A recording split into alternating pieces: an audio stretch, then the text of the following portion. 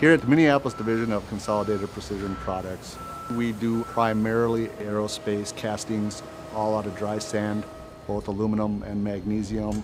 They range anywhere from engine components all the way up to including structural parts of the aircraft and some military applications.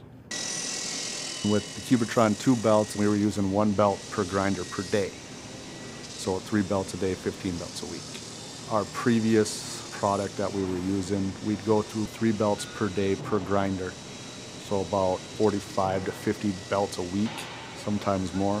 You get a nice finish, the product lasts. You're not having quality issues with some batches. It's very consistent from a process engineer's point of view.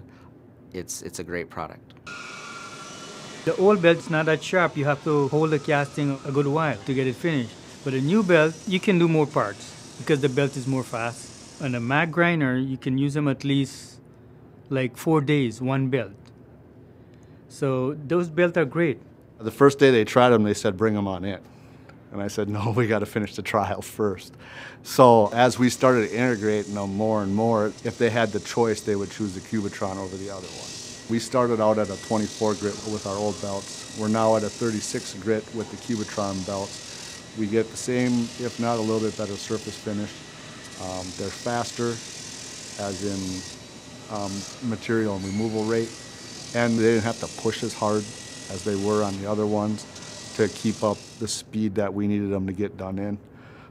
So it was a lot easier physically on the operator. When I became the process engineer for the finishing department, I had talked to our purchasing manager, and she told me about the 3M Cam Center, where I could learn more about abrasives. So our sales rep set us up to come out with the operators and view the new line of hand tools and Cubitron product. They were able to pick up the tools, feel which ones they really liked. They were lighter, they had more power, they loved them. When I saw the tools, right away I'm like, you know, it says 3M on it, it's gotta be good.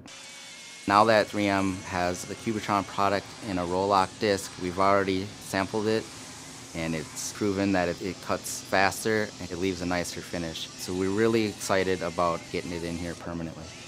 Over the next 4 to 5 years, we're going to increase our production, and with the Cubitron II belts, it'll allow us to handle the increase and yet hold the same amount of whip we currently do now. With the help of the people at 3M, we've seen about a 10% increase in productivity and a big reduction in our costs. I don't have the exact numbers off the top of my head, but I think it was about $10,000 a year. And just on belts alone, that's huge for us.